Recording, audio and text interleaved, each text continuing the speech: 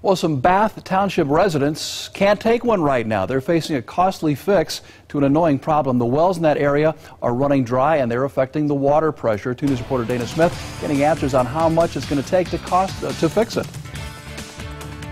The problem only affects around 10 residents on Dayton Yellow Springs Road who rely on well water. I know there are at least 2 neighbors have told me that they've had to put 2 wells in and they still have difficulty getting enough water. They say lately the wells have been running dry, but each homeowner might have to pay thousands of dollars to get it fixed.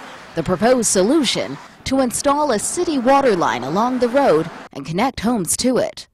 The county gave us a price of about $25,000 for each property to be able to do that, and that's plus, that just puts the line in, and then you have a $5,000 tap-in fee, and you have to pay a contractor then to run a line to your house. You heard that right, more than $20,000 per home.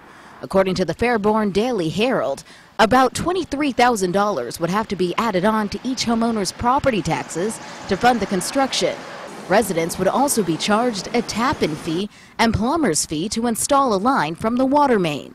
Depending on how long that line has to be, the fees can soar as high as $10,000. Way too costly for me, and we've had a couple meetings with the county people about that and the county engineer, and they've told us that that's just the price of doing something like that. The resident said he just wants county officials and township officials to go back to the drawing board and come up with another, less expensive solution. In Bath Township, Dana Smith, 5 on 2.